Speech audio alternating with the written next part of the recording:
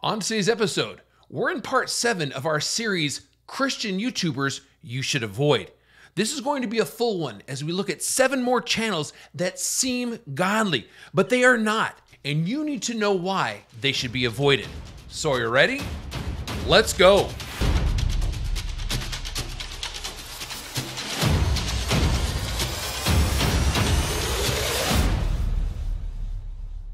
Welcome to Real Talk with Jordan Riley, where the real talk does not come from me. It comes directly from God's Word.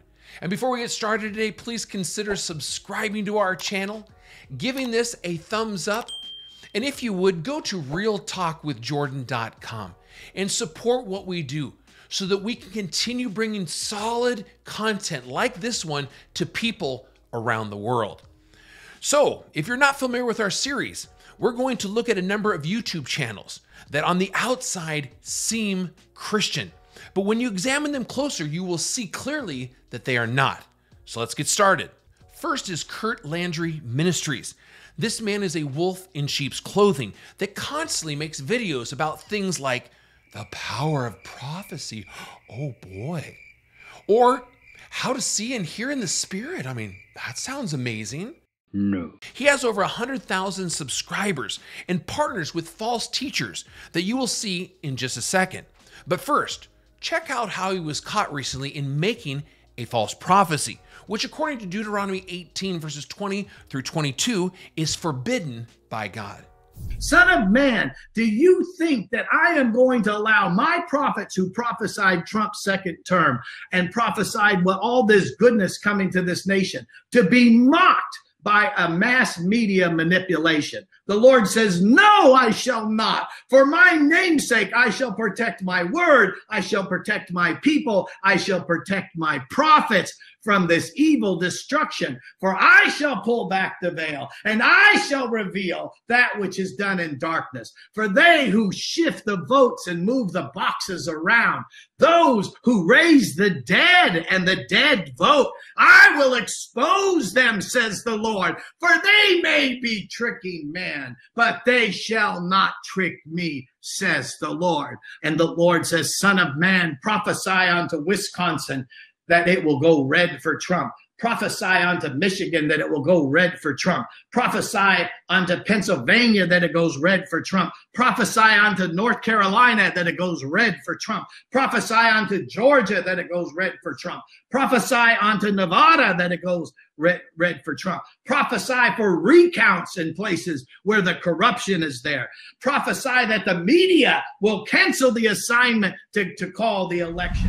Now, Kurt should be glad that he wasn't alive back in the Old Testament times, or he would have been stoned to death for his false prophecy. But here he is, celebrating his good friend and one of the worst false prophets out there today. Shalom, Rabbi Kurt Landry here. I am so absolutely excited that Dr. Chuck Pierce is coming to House of David. I'm more excited about coming up there. Yeah, well, I started inviting you. You don't even remember. Yeah. 1996. It's been that long. It's been that long. And finally, this year I get to be with you, Kurt. It is such a blessing. I want all of you, you follow when we're going to be there. You be there. We're going to have Shabbat.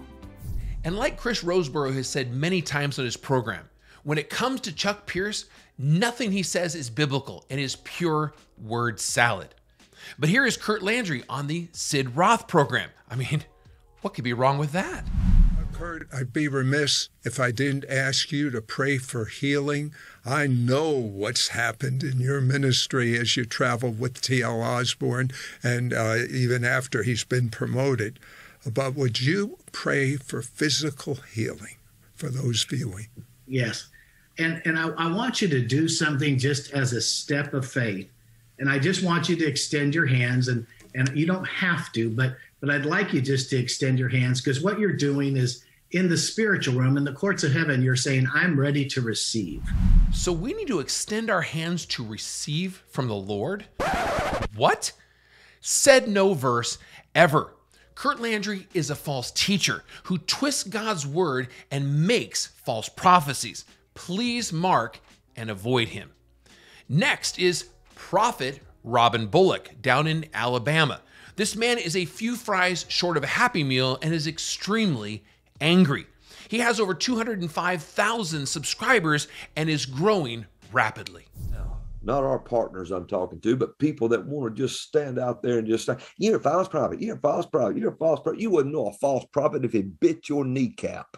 You wouldn't even know what it is. A false prophet is a prophet prophesying the beast regime coming into the earth. That's a false one. I'm not a false prophet. Jesus Christ has come in the flesh. His blood is the only way to heaven, and he is God in the flesh. He went into hell, paid the price, rose again after 3 days and nights. He was born of the Virgin Mary, and him and only him and his blood is what it takes to get you to heaven. And if you don't accept him as Lord and personal Savior, hell is your home. Now, does that sound like a false prophet to you? Well, then shut up. Now, before all you keyboard warriors start sending me messages saying, wait a second, that was biblical. No. Hold on, because what false teachers do is they mix truth with error, and that is exactly what he did right there. I want you to see this. Let's play that back for you. And he is God in the flesh. He went into hell, paid the price, rose again after 3 days and nights. So did you catch that? I mean, does anywhere in the Bible say that Jesus paid the penalty for us in hell? No. No, absolutely not. The Bible is clear that Jesus took our sin upon himself on the cross and traded it with his righteousness, according to 2 Corinthians chapter 5, verse 21. See, false prophets twist God's word, and they teach false doctrine. Sometimes it's a little more sneaky than others. But let's look at a false prophecy he made recently, because this man loves to say, God told me, or God showed me. Oh boy. I was listening to the Lord before this meeting, and this wasn't even on my mind, but this is the way it happens at times. And I turned around and the news was on, and I saw Joe Biden on the screen. And you remember this. I told you this. I said, I looked around, and just out of conversation, I said, Lord, Joe Biden don't need to be president. And just like this, just like if you'd answered me, he said, he won't, just like that. He said, he won't. And then he said this. He said, and after the election, now this is going to sound strange, but he said the Democratic Party will go underground. And I don't think that, I don't know exactly what that means, but he said they would go underground like the throne of Pergamon, the throne of Satan that disappeared and showed back up in Berlin. And he said they'll go underground and then reemerge at a later time. Can you say liar, liar, pants on fire? This man is a fraud, and the people at his church are having their ears tickled. And if you look closely, he allows his wife to be the pastor, which is forbidden by God in a host of verses. 1 Corinthians 14, verses 33 through 38. 1 Timothy chapter 2, verses 11 through 14, 1 Timothy 3, verses 1 through 7, and Titus 1, verses 5 through 9. He is waiting on. He said he's waiting on the precious fruit. He is waiting on us to know who we are in him. He is waiting on us to give the word and say, loose that and let it go in the name of Jesus. Some of you got family members you need to loose. Tell the enemy to loose and let them go. Your finances. So it is high time to mark and avoid the Bullocks and their fake church down in Alabama. Next is Charlie Kirk with Turning Point USA and Turning Point Faith with over 2.3 million subscribers. See, the problem with a lot of Christians these days is that they see an American flag and someone standing for our country, and what they believe about God seems to just go right out the window and doesn't matter. Well, let me be very clear, it does matter, and we've got to stop giving them a pass. What motivates your typical woke pastor? I'm talking about the skinny jean type. What drives them into the ministry? Some are cowards and they took the job because it's indoor, doesn't require any heavy lifting. Some guys were overmothered and underfathered, and so they feel at home in the church like they did in their mom's house. Some guys, they have church hurt and they're bitter and they're deconstructionist and they need to just get over their hurt and grow up and be a grown man. For some of them, they're just poorly read and they've spent more money on their wardrobe than they have their library. Wow, Talk about the pot calling the kettle black, but we'll get to that in a little bit. One thing you'll notice right away with Charlie Kirk is that he has very little discernment when it comes to who is of Christ and who is not of Christ. The proof is right there, as he was with angry and controlling pastor and proven liar, Mark Driscoll. Now, I don't doubt that Charlie wants to protect our country, but is that a reason to follow someone when they are leading you to more wolves in sheep's clothing? Joining us now is Jensen Franklin. Hello. Long overdue. I'm so glad to be here. Welcome to the program, man. Thank you. Just introduce yourself to the audience. You are one of the most influential pastors in the country. Well, I don't know about that, but I pastor a church called Free Chapel. We are primarily in the state of Georgia, but we have campus in South Carolina, campus in California, and all over Georgia. Yeah, and I watch you almost every Sunday on Real America's Voice. Well, I'm very honored. Yeah, Thank you. And you have a real gift, and praise God.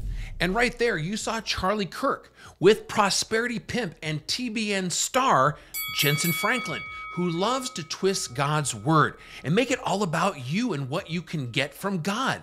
But it doesn't stop there. I'm totally kidding. But he went around the country and did these open air revivals that brought thousands of people to the Lord. No. In the midst of the lockdown. And I started to get these messages from people, and they said, Charlie, you got to look at the Sean Foyt guy. So I endorsed Sean back personally when he ran for Congress in California, and I was so moved by his story. And I started to see Sean attract crowds of thousands and then tens of thousands. And then I saw the opposition. I saw all of a sudden local governments try to lock him down. I saw the satanic response to what Sean was doing when everyone was supposed to stay at home. He was bringing people into the streets to go glorify the Lord. And Sean, you know, he'll do a better job than I will of actually talking about how this is not a political thing at all. It's about glorifying God. But guess what? Politics actually started to involve himself in his ministry, because you had secular politicians that say, hey, you can go protest in a BLM rally, but if you're coming to go glorify God, you're not allowed to do that. And he was, the tour that he put on in the last year and a half, it's unbelievable, one of the most ambitious, and and I'll say this, I will put him up against anybody, and I'm by no means know everybody in the space, but I don't think anybody worked as hard and did more effective open air revivals in as many cities as Sean Foyt did in the last 2 years, and it's a great honor to have him here tonight. Sean, get on up here. And you just saw Charlie Kirk loving, praising, affirming, supporting Sean Foyt, who, if you don't know, is out of Bethel Church in Redding, California, one of the worst and most dangerous churches in America. Also, Sean Foyt was with Bethel Music, and he does fire tunnels and grave soaking and praises Bill Johnson. Yet Charlie just loves these guys and gives them a platform, which is the real big tragedy here, because it goes against God's word. Okay, welcome back, everybody. We are at the TPUSA Faith Pastors Summit.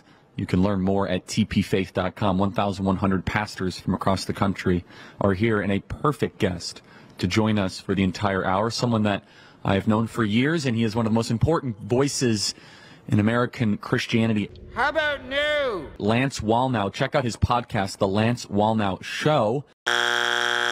I check it on Real America's Voice on the weekend. It is excellent, and honored to have him with us for the full hour. Lance, how you doing? Welcome to the program. I'm doing well, and how exciting to hear you have 1,100 pastors. Charlie, how is that different than when you started years ago trying to get churches to get interested in the future of America and conservative youth? And finally, you see Charlie Kirk praising and affirming Lance Wallnau, who's one of the worst false prophets out there. Lance is part of the NAR, or the New Apostolic Reformation, and makes false prophecies and teaches false doctrine constantly. That's why I'm sounding the alarm, because many people today, even inside the church, have no clue that these people are false, because they do not take the time to test things against God's word, which we're commanded to do in 1 John chapter 4, verse 1. So please mark and avoid Charlie Kirk and TP USA Faith. Next is Mark Driscoll, who you saw earlier with Charlie Kirk. Mark is a fired pastor who berates and abuses the members of his church. He has over 450,000 subscribers, and he needs to be avoided. start getting prophetic dreams, God showing me the future. A gift of discernment kind of comes to the fore for me. Not all the time, but I can see somebody and I just know their story. I remember walking up to people and I'm one woman telling her, you know, last night, did your husband grab you by the throat, throw you up against the wall, threaten you, and tell you that if you told me that he would kill you? She's crying. She says, how did you know? I said, I don't know. I see it. I see it like a film. Go up to another person. Hey, I believe that you were sexually abused when you were young. Did so-and-so do this to you when you were this age? And, you know, did a comforting spirit come to you at that point? And a demon masquerading as an angel of light. And they said, yeah. How did you know? I was like, I saw it. I start having dreams. I start seeing things. I start reading people's proverbial mail. I did not know what to do with any of this. So God is supposedly giving this guy prophetic dreams and telling him about other people? No, that is absolutely not happening. And Mark is a proven liar for doing things. And why does he do things for? For attention. Watch this. Whether you're putting them in people's hands or whether people are going to get them in the box, same thing. So he's going to take the books. So James McDonald's over there waiting. Can we just put them in the Mustang? He'll take it. Why don't you guys just take them, do whatever you want? No, we're going to put them back in the Mustang. Yeah, we want to give them back to you. Please, that's fine. Okay. I'd like to give them as a gift to Grace. So just take them as a gift. Well, yeah, just take them as a gift. Yeah, just take them as a gift. Good enough. Yeah, thanks, guys. Yeah. So we took the books and Tom took them into the church offices. Sometime during this, and I can't remember if it was right before or right after, someone told me, yeah, Mark Driscoll actually, it turns out before he got on campus, he contacted his publicist and told the publicist, hey, you want to send some reporters over here because we're about to stir things up over the Strange Fire Conference. It was a publicity stunt from the very beginning to promote himself, his ministry, his books. And so anyway, and that has actually been verified through some of his former elders who have also spoken of this. And to their credit, they've spoken of it with a kind of a contrite, remorse that they were even involved in this little stunt to begin with. And they've described, from their perspective, what's going on or what happened that day. Yeah. So all that happens. Later on, we find out he posted on Twitter, I think it was, security just confiscated my books. And I'm like, you gotta be kidding me. Really? That's how he spun this? Well, you saw it right there. Mark Driscoll is a proven liar who says one thing but does another.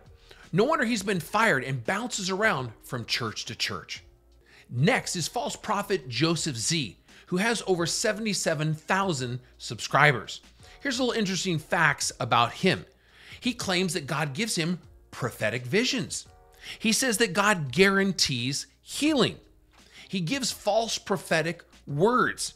He always says, God told me, or I hear God say. I heard the Holy Ghost say, never will I leave you and never will I forsake you. I heard the Spirit of the Lord saying, I am not done with the United States. I am not done with America. I am not done with these things.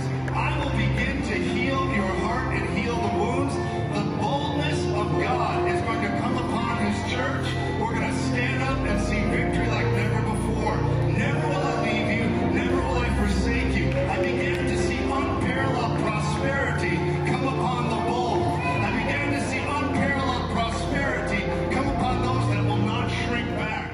Now let me ask you a question. Did God say this? No. Nope. God absolutely did not. And no, this man did not hear from the Lord. And notice how these people are cheering. I mean, why wouldn't you cheer when all you hear is that God is getting ready to prosper you? Woohoo! Who wouldn't want that? I mean, come on, you guys. God is not our personal servant. God is not a bellhop, and He is not our ATM machine. But what he says in this next video is one of the craziest things I have ever heard from a so-called prophetic word. Watch this. I hear the Spirit of the Lord saying, do not look at this with the eyes of the natural. Look at this with the eyes of the Spirit, for I am going to have an outcome no one expected. There will be a fiery outcome to all of this. This is going to be an overplaying of their hand, and it will surely be unto them. It will surely be unto them. It will be Haman's gallows. They've initiated their own demise, and the Spirit of the Lord is not laughing at this. He is taking this serious. He is acting on the behalf of the righteous. I hear the Spirit of the Lord saying, I have heard your prayers, for I am the Lord your God, and I need your cooperation so we can see victory. It is my will that victory comes, but I need your cooperation for this victory in Jesus' name. So God supposedly said that he needs our cooperation? What? That's a huge said no verse ever. Last time I checked, God does not need our help. He does not need our counsel, and he does not need our cooperation. He does whatever he pleases. I mean, if he needed our cooperation, then he would not be God. But Joseph Z is promoting a wimpy lowercase g, who cannot do anything without our help.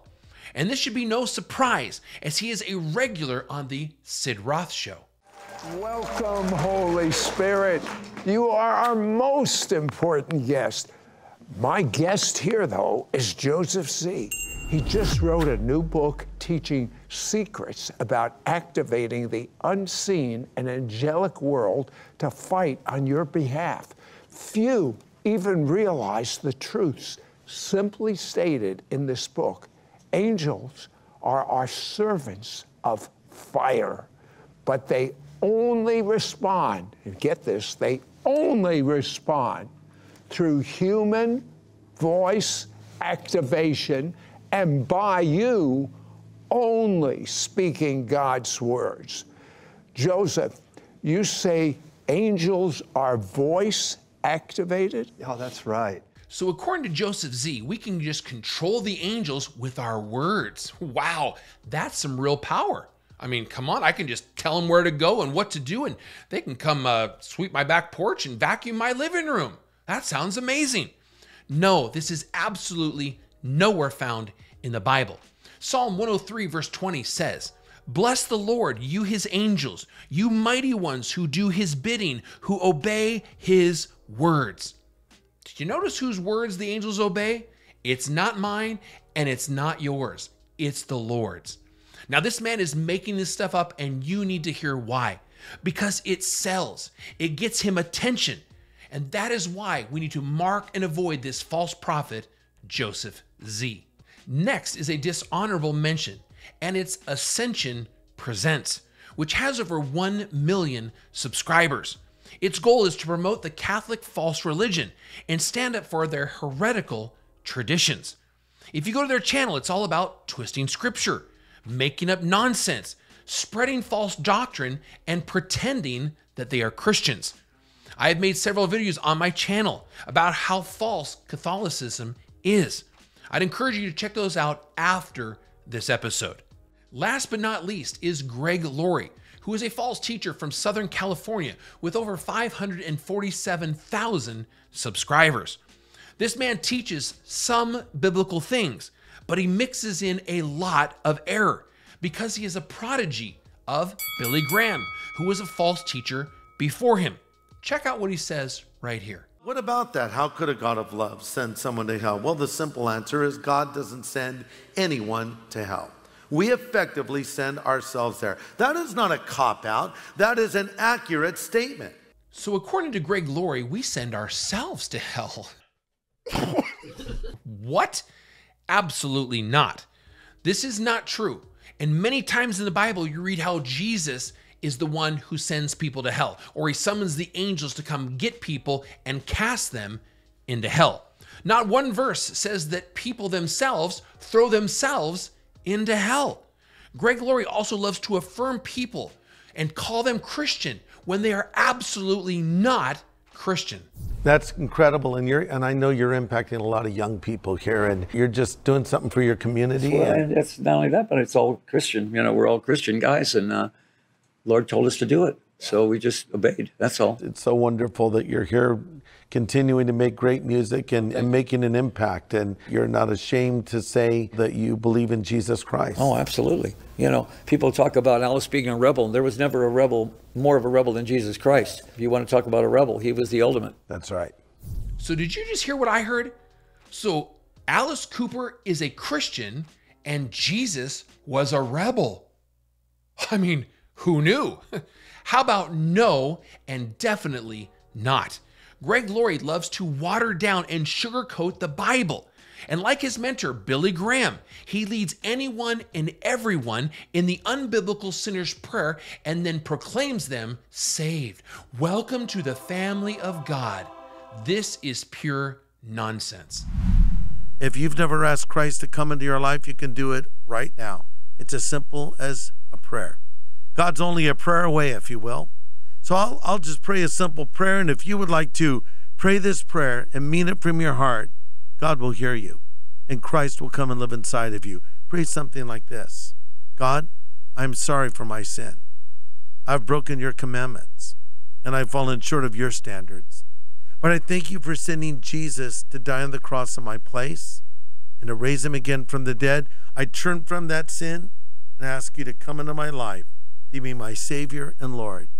I choose to follow you from this moment forward. In Jesus' name I pray. Amen. I know it was a simple prayer, but if you prayed it and meant it, God heard you. And again, according to Greg Laurie, if you were sincere, then you're saved. That is a said no verse ever. Sincerity saves no one.